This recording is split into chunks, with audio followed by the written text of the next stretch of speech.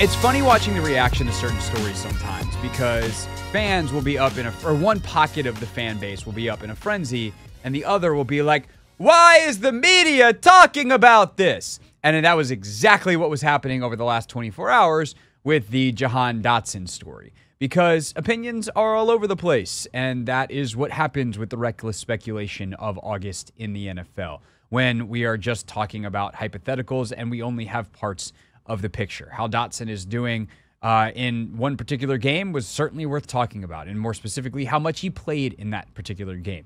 It begs a lot of questions. What we don't have is a lot of answers. But there were certainly some folks that kind of got defensive of Dotson and thought this was a totally media-driven, oh my God, he's wide receiver 2, how could you possibly? Well, the cool part about being in the media, if you're, say, Sam Fortier, who asked this question, is you get to go and ask the principals. You get to go to Dan Quinn and be like, hey, what's going on with wide receiver 2? Jahan Dotson played a lot of snaps. What's up there? And so this morning, before the joint practice against the Dolphins, Sam Fortier asked Dan Quinn what's going on with wide receiver 2 currently, and here is Dan's answer. I would say we are right in the middle of it. And so you'll see a lot of guys in today. You'll see 2, 3, 4, 5. There's a lot of guys that are really battling. I've been really impressed with Olamide, and I thought he's had a really strong camp. Looking forward to getting Luke some extra work into here, Jahan, Diami. So that's where we're at, and then the special teams is going to have a factor in that as well. Okay. Sure doesn't sound like Jahan Dotson's got a lock on wide receiver 2. And by the way, the other cool part about doing this job and jobs like Sam's and Ben Standig's and on down the list, John Keim, is that we also get to go and watch. And I think this was pretty obvious that Jahan Dotson is not locked in at wide receiver 2. I think what varies, what is not, or what is more up for debate is not whether there's anything set beyond Terry McLaurin as wide receiver 1. This is fairly obvious. Should have been already, but is now very, very obvious after Dan Quinn's statement this morning that there's nothing decided. I think what is more going to be sussed out and what is more open to interpretation is, what is Jahan Dotson right now for this team? Obviously, he's a former first-round pick, but he wasn't selected by Adam Peters, and thus I don't know how much that actually means. My guess is basically nothing, other than the logistical considerations of his contract, that he is cost a certain amount of money, and to cut him would cost a certain amount of money, or to move him, or whatever. They're not, by the way, they're not cutting him. Just that there are contractual, logistical parts that if you have more invested in a player, whether you as a front office gave that player that money or not, it does make moving on from them or not utilizing them and giving them a chance to prove that they're worth what you're paying them, it does make that a little bit harder of a mental exercise. So that's thing one. Thing two, when I see Jahan playing as much as he did, to me it's two things. One, it is absolutely a, hey, let's see if this guy can prove it to us. We're going to put him in a bunch of situations and see if he can do things that we're asking, whether it's running routes from a certain spot, running certain kinds of routes, working with different quarterbacks, whatever the challenge is, whatever they want to put on the test. It's clear they wanted to test Jahan Dotson, and not like, oh, we're going to test you, but like they wanted to give him a test. But it's also, I think, for them, they want to know the answers to the test so they know what to do with him. Not so much of a, hey, we're trying to test you and see what you're made of kind of test. It's a, how do you do here? Okay. You only got to see there. Not you're a failure or you're not good enough and how could we possibly keep you because you got to see. It's, we're not going to put you in that position because you get an A over here, B over here, a B- over here. Those are all better than C. Oh, God, on that one you got a D. We're not going to ask you to do that either. And so as they try to learn Jahan from the inside, it's one thing to play against him, but to really study him, know him, understand how he ticks, use him in this system, with this scheme, with this set of players around him. Where does he fit?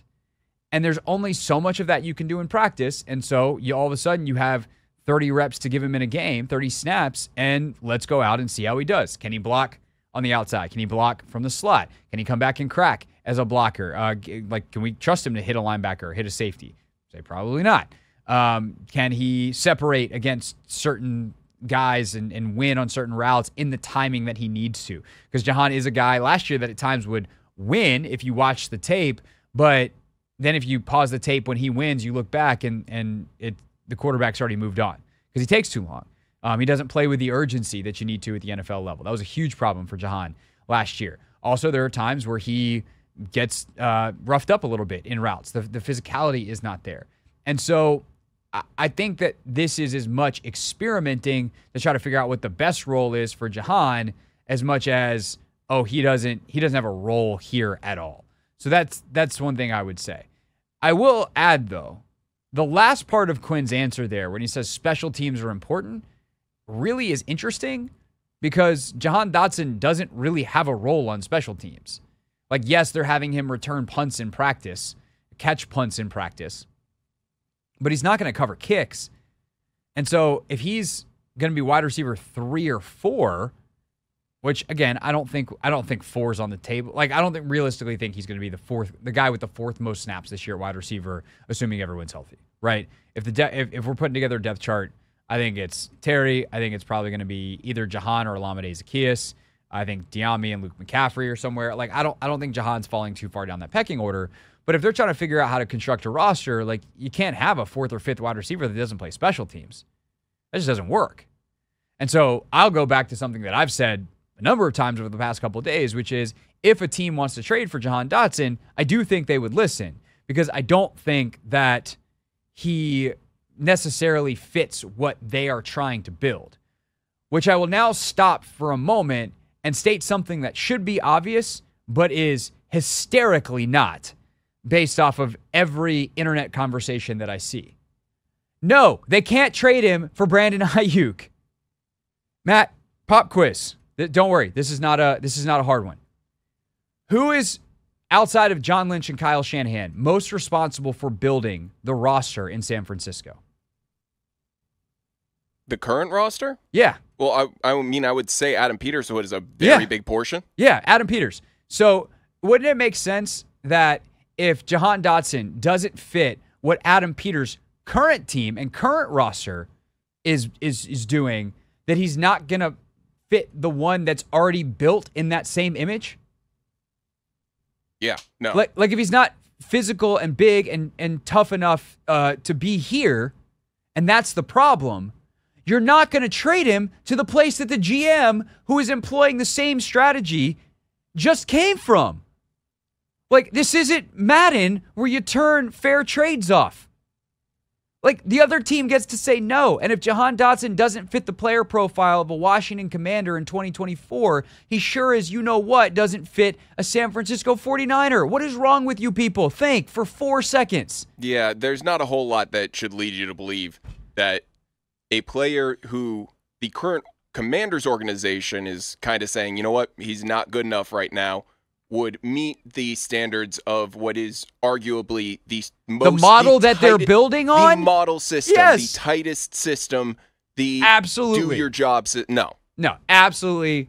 They're not interested in, like, yes, I get it on a baseline level because the Niners apparently want a wide receiver, but they're going to want someone who fits what they do. And Jahan Dotson is potentially on the trade block because he doesn't fit what they do because what they do is what this team wants to do. Okay, that's enough of the San Francisco sidebar. Sidebar. They're more fun if they're from Boston.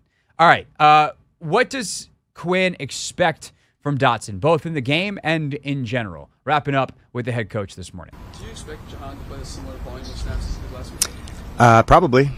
Yep, I would say I don't know if it'll be the exact same, but it'll be in the similar space, same high volumes on the other guys that I listed as well. What would you like to see more or less of from him? I mean, just having come in new season with any new player, what would you like to see? Yeah, I think with all the guys that we were talking about at that spot, the urgency, the run game, the pass game, so like, you know, the quickness in and out of breaks. So not everybody plays the same spot, Nikki, but I do want to see with he and with all the other guys really finding some really competitive moments, you know, that plays after the catch, the blocks, you know, at the point of attack. Sometimes even in man-to-man during this phase of evaluation that he beat the person even though the ball didn't go to that spot. So I'm really trying to evaluate them with and without the ball. It's all the stuff that we have been talking about for basically a year with Jahan. He had a really good camp last year, and that's something I will keep in mind. I'll close with this. Jahan had a pretty good camp last year to an excellent camp last year. It really started on fire and tapered off a little bit towards the end, but was really sensational for the entire spring and into the summer. And then he was brutally bad during the season. Maybe it's opposite this year. Maybe he just needs to get in the games in this system, and once they start game planning some stuff up, he'll take off.